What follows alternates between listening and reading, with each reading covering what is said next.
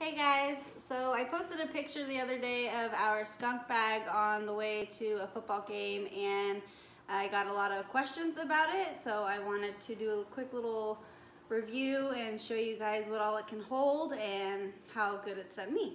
So this is it. If you can tell, it's pretty small, not too big, not too hard to carry. It is waterproof and smell proof. You can have everything in here and not smell anything at all. So here's the first compartment. This is how big it is.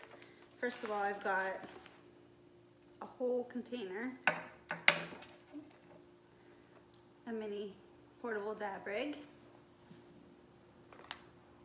torch, a grinder.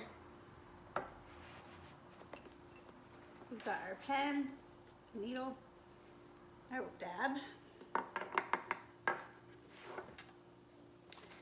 and in there you can kind of see that's just where all of that came from, but there are also two other pockets inside of here, and everything is padded so nothing will break if it's glass. G-pen, a bowl because you never know. And then inside also we've got a hidden compartment in here that I like to keep like the little stuff. I've got the G-pen and the dab thing. And I don't have anything else in there, but you can keep any little glass or anything that could break inside of there. That's just the main compartment right there.